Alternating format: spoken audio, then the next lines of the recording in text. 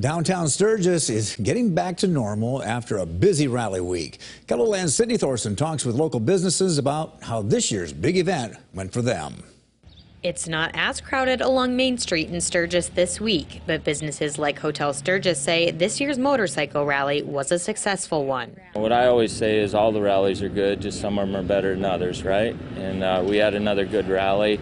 I'm downtown a lot during the rally, and I look at it as, you know, the amount of people that are downtown having a good time because we put this event on is really rewarding. Here at Uncle Louie's Diner, business was down 30% compared to last year during rally week. I mean, you could tell. The numbers day by day showed it. A couple thousand every day, a little lower than last year, even the year before. Even though numbers may have been down from last year, businesses say the Sturgis rally is always a busy time. There's a lot of people, no matter how you look at it, in a pretty small space. Uncle Louie's and the Hotel Sturgis are already looking forward to next year's big motorcycle event.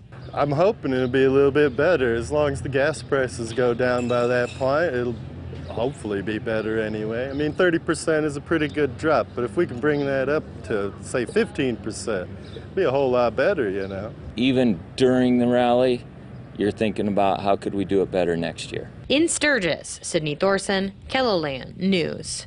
The South Dakota Department of Transportation says fewer vehicles were counted this year compared to last year during Rally Week. We have a full breakdown of the final vehicle count on the Sturgis Rally page on KELOLAND.com.